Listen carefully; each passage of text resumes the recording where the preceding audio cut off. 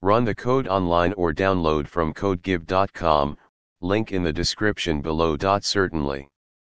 Converting a Unix timestamp to a datetime object in Python is a common task when dealing with time-related data. Unix timestamps represent the number of seconds elapsed since January 1, 1970, UTC, also known as the Unix epoch.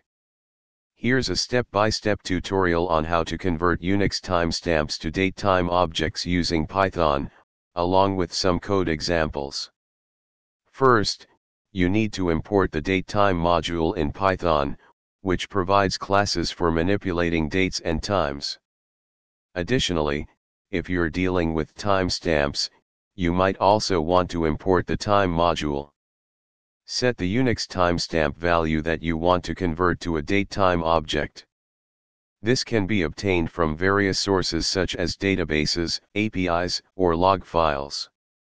Use the datetime.datetime.fromTimestamp method to convert the Unix timestamp to a datetime object.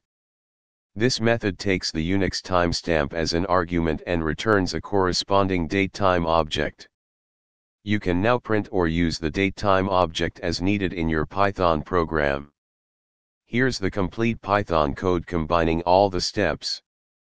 When you run the code, you'll get the datetime object corresponding to the provided Unix timestamp. In this tutorial, you learned how to convert a Unix timestamp to a datetime object in Python using the datetime module. This conversion is essential for various applications dealing with time-based data processing, such as data analysis, logging, and more.